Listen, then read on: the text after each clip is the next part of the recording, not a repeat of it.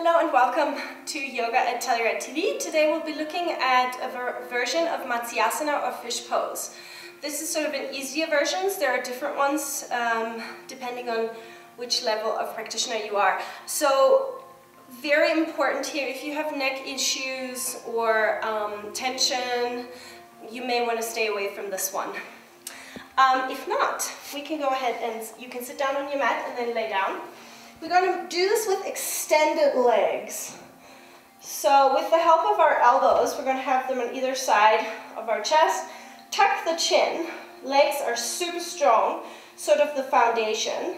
And then press your elbows into the mat and come up onto the crown of your head. Keep your drishti, the focal gaze, towards the tip of the nose. Breathe into your heart for 1, 2,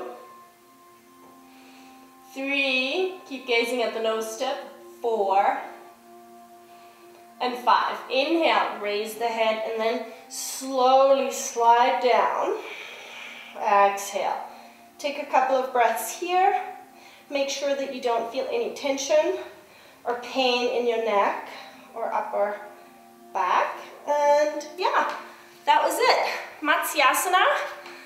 I hope you enjoy practicing. Namaste.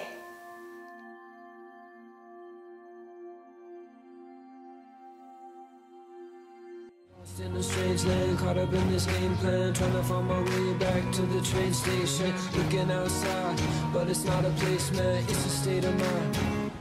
Graceland.